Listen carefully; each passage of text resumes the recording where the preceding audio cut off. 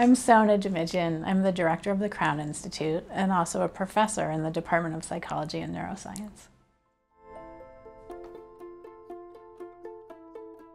We are the Renée Crown Wellness Institute, and the Crown Institute is dedicated to building a world in which every young person thrives. So what does this mean?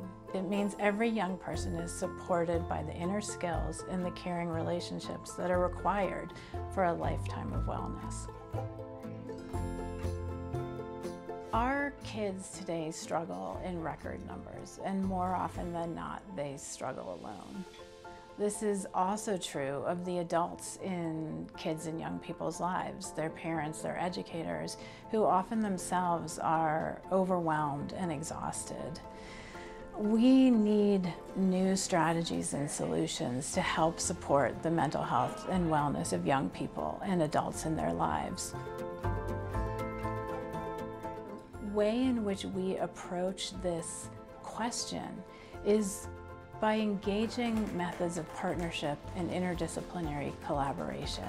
And I think that those are two commitments of the Crown Institute that in some ways distinguish all of the work that we do.